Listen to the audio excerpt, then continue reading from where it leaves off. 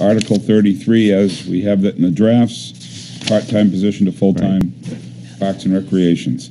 Shall the town of Hampton vote to raise this, appropriate the sum of $50,737 for the purpose of changing the Parks Foreman position in the Parks and Recreation Department from part-time to a permanent year-round full-time position. With the growth of the town and the play seasons lengthening and the growing demands on the recreational facilities, the park foreman cannot do all that is required during the current limited schedule. This appropriation would fund the salary and benefits of the new full-time position. If the warrant article passes, the amount of $27,664 appropriated in the operating budget in Article 15 of the Parks for the Parks and Recreation Foreman as a part-time position will not be spent. So, on this one, this money here would just bring this to a full-time position, but it's really looking at it as a difference of $23,000 difference from what's already in the budget to make it full-time salary plus benefits. Any discussion from the board? You know, I agree 100% with the necessity. I agree 100% with the necessity, but I'm just worried about this year. I mean, I agree 100%, and it's you know, you have people coming in from other towns to the playing fields, looking at the fields. You know, it's a showcase for Hampton. It's display of what Hampton is.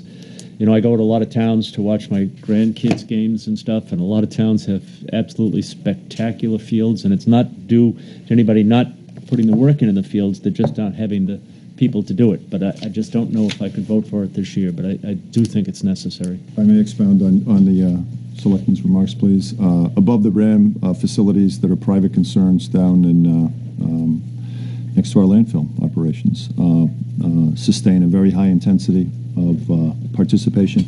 It's private sector. They're a taxed organization, I believe. It's no cost to the town.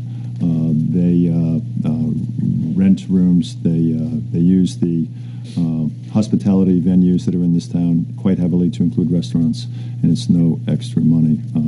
I do not support additional employees at the Public Works Department, and for the same reason. I heard a description last week of the taskings that would be associated with that full-time.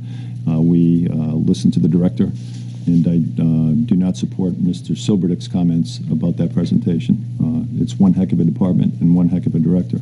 But I would say that we have Jamco and many other contractors that help out when we're burdened with surge operations, to include snow removal, and it would rise to that level. I think the same way of this, and I do agree that we've got some heavy neglected, overlooked, and bypassed fiscal challenges associated with must-do infrastructure in this town by people like Mr. Silberdick's group that have never addressed those infrastructure requirements. And now it has come back to haunt us, and now it is time to pay the bill.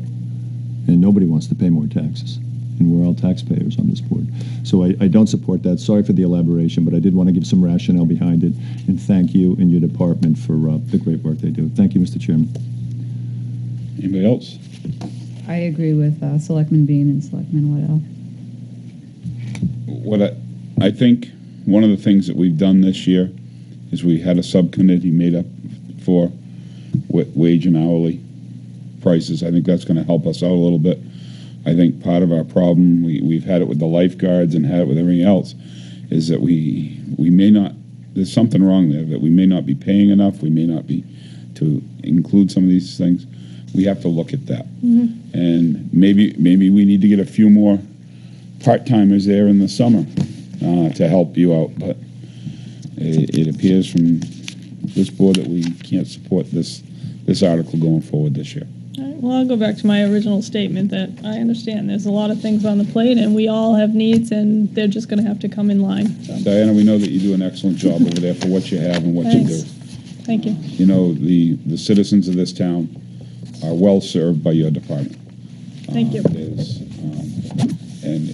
it's not just the children, it's the seniors, it's everybody. So it's the adults playing basketball, the kids playing basketball, to the seniors and their thing, and we understand all of that, and we know time and time again the work you guys do to make sure you get your programs out there, and we really appreciate that. Thank you. And she spends a lot of time. She doesn't even really live in Hampton, but she takes a big part of the Hampton Historical Society and is very supportive in so many different things, and you're always there. And I think we all always notice it. Thank you. All right.